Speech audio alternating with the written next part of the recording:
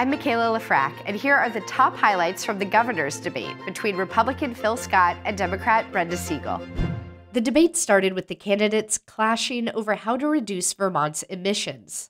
Vehicle electrification, something that I'm a big believer in, something we started with the VW settlement.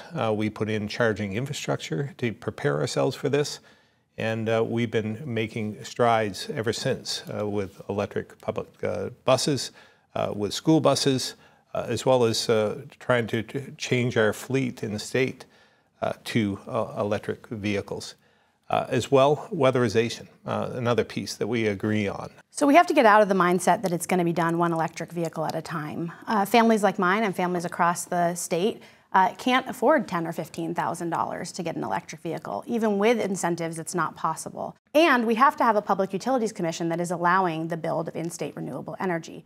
When it comes to the opioid crisis, Siegel and Scott disagreed on one harm reduction strategy: safe injection sites. There are several city or town centers where there already is a concentrated population of people who are using injecting drugs, and that's happening in front of our children on the streets, and this is also a way to protect that. And there is, in other countries, we've used things like mobile units where we bring the harm reduction centers to the communities where it's happening. I don't believe using government injection sites is the answer for Vermont, not at this time, because we know what works and we need to put our limited resources towards that. I don't want to take money away from those proven, the hub and spoke model and so forth, that we've been successful with here in Vermont, to do something with an experiment in Vermont, in a rural state like Vermont in particular.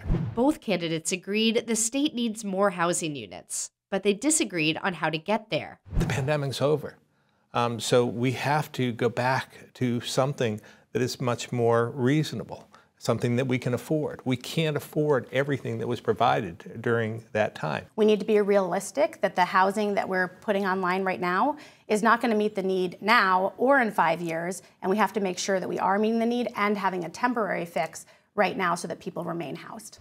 The candidates challenged each other on how to pay for their campaign promises. We have to invest, make strategic investments. One of my concerns about this administration is that you have not made those strategic investments. So I would argue that we are actually spending quite a lot of money right now by not solving these problems.